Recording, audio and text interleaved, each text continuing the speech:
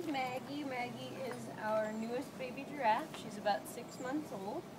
And because she's a baby giraffe, there's some special training that we have to do with her that we don't necessarily have to spend so much time doing with the grown-ups.